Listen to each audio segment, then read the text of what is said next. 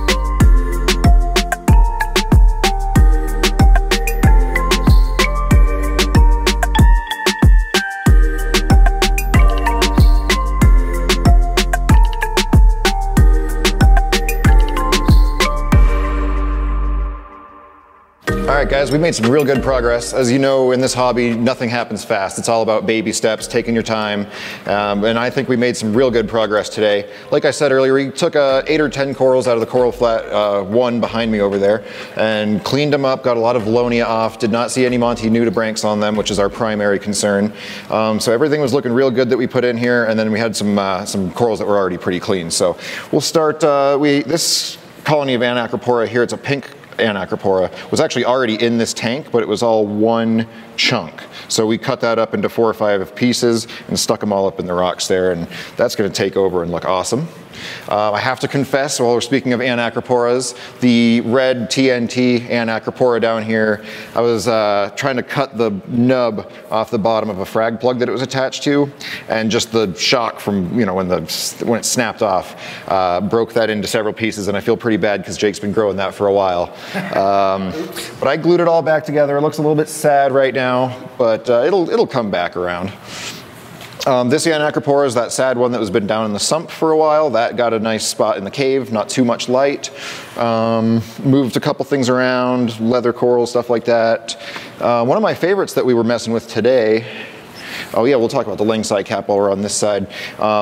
This is a classic coral. This is looking a little bit pale right now because it's been kind of hiding over in the corner in no man's land. Well, it's in a bright light tank. Right, it's been, exactly. So that is going to, just in contrast with the red one behind it, look outstanding once that takes over. Purple rims are going to pop. Purple rims will be outstanding, yep, that'll look super nice.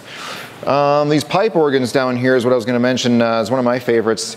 This one up top is the more typical pipe organ that you see, but Jake found some real funky ones, and they've also been kind of just waiting for us to do something with them for longer than we probably should have waited. So they got a little corner over here on this bommy with some other pipe organs, and those are all going to come together and look real good. These 3 are some interesting ones. Jake just brought these back from the Great Barrier Reef not too long ago. They were in that box of corals that you saw 2 or 3 weeks back.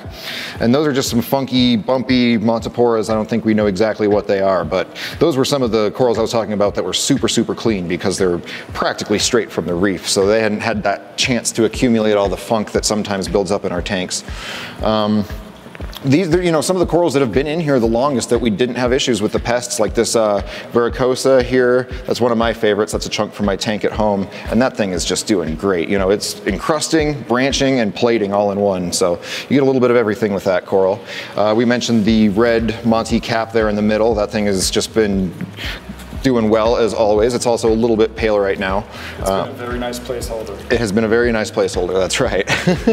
And a couple of weeks ago we trimmed it up a little bit because it was getting a little out of hand. The Setosa up here, always a favorite, still doing well. Doesn't care about anything. No. And then I forget, what were you saying, that green one right next to it as well? Samarensis. Samarensis, from yep. Solomon Islands. That thing has continued to do very well.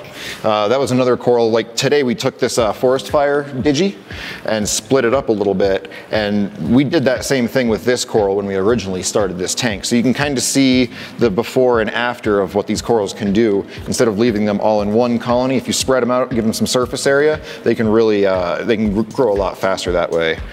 You might have noticed that we are not done. I mean, there is still a big open space in the corner here. We're reserving that for a big chunk of Montipora undata that we have. That's another long-time favorite. But you know, the studio overall is just really hitting a stride. The chemistry of all the tanks now, I was just looking in the workshop back there, we have them all written down on a note card, and across the board from system to system, it's, you know, within a very close range of one another. The tanks are all really close, and the chemistry has been staying stable as well. So we're really shooting for an alkalinity of about 9.5, calcium around 450, and the magnesium's usually around 1350 to 1400, somewhere in that range.